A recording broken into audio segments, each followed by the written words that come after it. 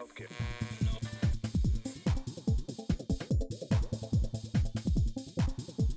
Hi STEM enthusiasts, and welcome to the last episode of Scientix TV of 2022.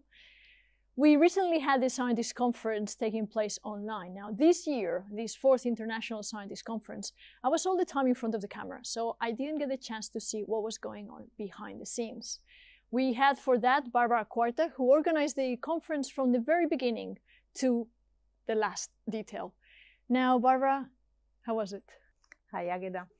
Well, the conference was an amazing experience for me, really wonderful. It was a success. We had more than 1,000 people, 1,200 people actually connecting from more than 50 countries, from Europe and from across the world.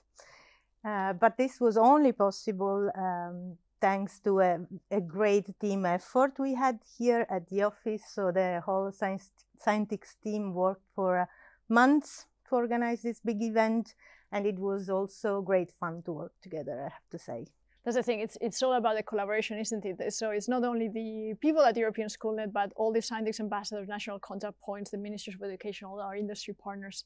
So how was it? What did you really enjoy? Or what did you like? Exactly. It was an amazing teamwork inside and outside the Scientix team in a way. This was an important moment, I think, to celebrate the Scientix community, especially after 12 years. So we managed to bring together, connect and engage all these actors that are part of this community and that in a way benefit from the existence of the Scientix community. Yeah, it's 12 years now. This is the 4th Scientix conference. It's the first time we were organizing it online. And the thing is, one of the things I found most difficult when we were organizing the others is that we had these people that wanted to come to the conference and we had to say no. So this time we pretty much said yes to everybody that wanted to join. That was a success. So yeah, it was a success, but honestly, it was also a challenge to organize a fully online event after the success. I mean, the big success of the previous editions. Yeah, we invested a lot on this very interactive online platform, allowing participants to meet together, to do networking activities, to really engage in polls. There were active polls throughout the conference. There was a very nice poster gallery linked to a voting system. So throughout the conference, people could really vote the best posters, the posters that were interesting for them. So yes, this was indeed something that helped us to keep this interaction among the participants. That sounds really good. We are going to show you a few highlights today, and you'll be able to see everything, all the recordings on the Scientix portal as well. Welcome to the 4th International Scientix Conference. 9 out of 10 jobs will require digital skills. I think space has something that makes us all dream. The jobs have changed within last years, and they will change even more. We continue to maintain a focus on building premier technology products, software, and services while being driven by a higher purpose to create an inclusive future for all. 30 Scientix ambassadors that stepped in to say, well, we don't know what Scientix is, we don't know what we're doing, but we're there. We can help improve STEM education. Scientix ambassadors are local contact points of Scientix.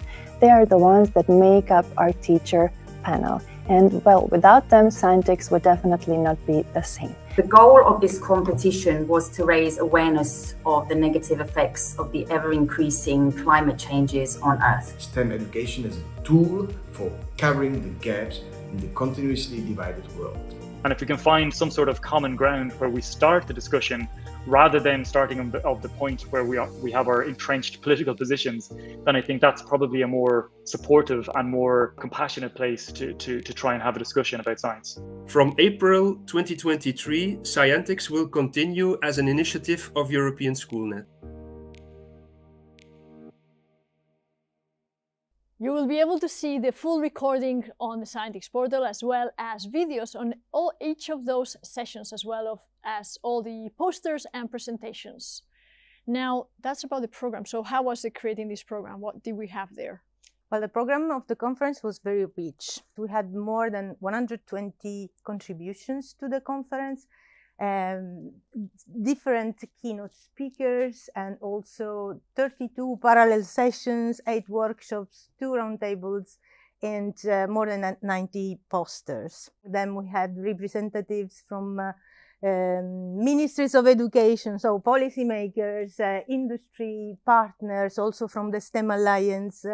We had researchers, experts, and of course, amazing teachers, including our Scientix ambassadors from all over the world. Organizing a conference of this type has a lot of moving parts, but you've done a really good job of making sure that everything was organized perfectly. Even though we had people from all across the world, we even had someone connecting from Mexico, from a police station at 3 a.m. in the morning. Michael, how did you end up there? That's an excellent question. So I ended up in Mexico to join fellow Scientix ambassador Diana Rubio, who's the Scientix ambassador in Querétaro, Mexico. I was presenting low-cost experiments at a conference and then was invited to some rural areas to help increase access to hands-on science. I made a point of insisting that I need to have a good internet connection to join the Scientix conference. And it was only once I ended up in this small village, I was told that a good internet connection can only be found at the police station. Daytime in Europe is the middle of the night in Mexico, so that's why it was 3 in the morning. I needed to walk through the cold to an unheated police station in the mountains of Mexico. Were you connected from inside the police station or outside? Oh, no, I was inside. They left the door unlocked because they have on-duty officers who sleep on the floor. So if someone was trying to break in, they would presumably wake up and notice or care. Okay, I'm glad to hear that you were doing it from inside the police station, but not inside a cell. Now, Michael Gregory is one of our Scientix ambassadors, and he's going to be sharing a few experiments. If I understand correctly, you're going to be starting from in the dark. So you're going to tell us a bit about different activities. So Michael, what are you doing in the dark? Okay, so I'm starting in the dark to show light. So at first I'm going to show some highlights from Jose Benito's experiments. He was presenting from the University of Vigo on hands-on color. So I have 3 colored lights, a red, blue, and green light here. And I'm just going to use them to illuminate a souvenir doll that I brought back from Mexico, a Lele doll. And we're going to observe Lele's shadows to see what we can gather about primary and secondary colors of light. So as I bring this in close here, we can observe a couple of different colors. We can observe a dark blue and a red shadow, which are directly from the beams of light, where the 2 other colors are blocked. But we can also see a number of secondary colors. We can see cyan, yellow, and in between the red and the blue, we can see magenta, which is where 2 of the light beams, but not all 3 have combined. So there's a lot of things you can do playing around with colored lights to explore primary and secondary colors. Another great thing I saw from Jose Benito was using pure colors of light. So I'm going to use this red to illuminate these tomatoes. And these cherry tomatoes in the beautiful red light all look just about the same color, and they look a similar color to the white background. So they look fairly white because just like the red, they're reflecting most of the red light back. Now, if we change this over to the blue light, we can see an opposite effect. So in blue light, these tomatoes appear black or purplish because they're absorbing all of the blue light, unlike the table, which is reflecting the blue light back, so they appear darker. But when we cycle through colors, we can actually see we have different colors of tomato here, and we can only see that in white light where they're reflecting different colors differently. If we see it only in blue light, they're absorbing all the blue light, and they're reflecting most of the red light, so we can't differentiate the same as we can see in regular colors. I'm going to use these same tomatoes to repeat one of the experiments shown by Julia and Javier from the European Geosciences Union to model how they measure porosity of rocks or soil. So here I have the tomatoes in a glass, and I'll turn the lights back on for this. We don't need fancy colors for this. So a glass of tomatoes, and this glass is more or less full. But as you can see, there's some empty space there. The same thing happens in rocks, soil, and dirt. And to fill out the empty space, I'm just going to use water, and we'll see it can hold a surprisingly large amount of water in these empty spaces. That amount of empty space is called the porosity of a rock. And to measure the porosity, I'm going to use the same water, pour it out into a measuring glass. And we see we have just over 10 centiliters of water that filled the empty space in between. Now, if we add the tomatoes and we see the total volume, that's just above 20. And so about half of the space was empty space that was filled up. That half, or 50%, is the porosity of this sample. So this sample had a porosity of 50%. And they showed that and a number of other wonderful hands-on geoscience experiments. That's a sample of two of my favorite things I picked up from the conference, but there's lots more to see, so I'm excited that the recordings are online. I'm going to catch up on the ones I missed. Thank you very much. I really liked both that you connect different experiments to address light, space, volumes, and on top of that, you're connecting different experiments from different Scientix ambassadors and other stakeholders. So thank you very much for joining us today, Michael, and happy to have you back in Europe. Oh, happy to be back and happy to be here. Thank you.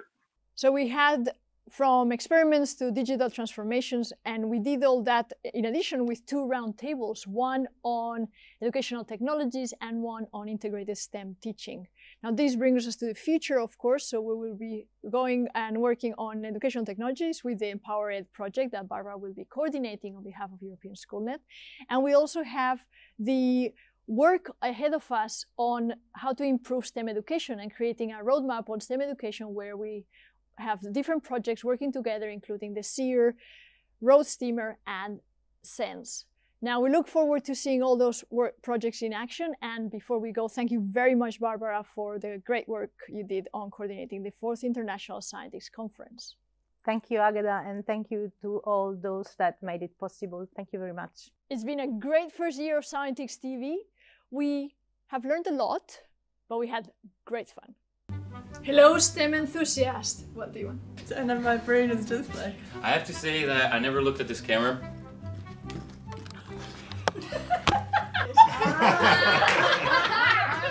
Tulia created, I'm telling you my life. So thank you, Tulia. There's a plane passing by. On Scientix TV, that across the world, that actually back to school campaign that we are currently running. I can't. Where you can see STEM through the world through STEM classes. Do you know why this happens? Because it happens because it's too complicated. I cannot. Twitter, social, Twitter. Now, hi. Why do I say it now?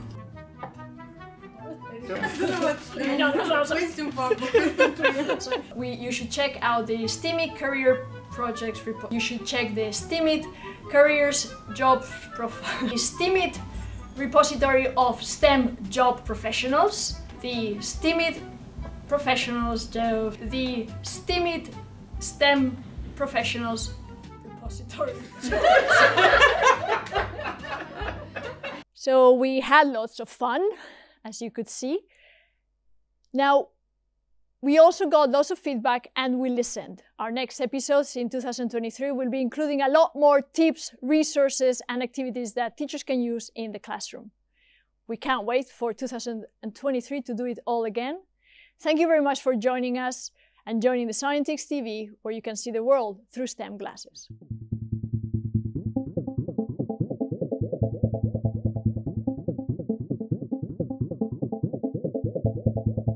And a big thanks to everybody in at the European Schoolnet that was able to join us for the Scientix TV, something I've been wanting to do for many years.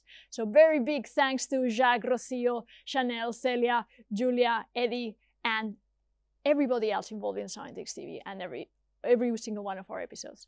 See you next year.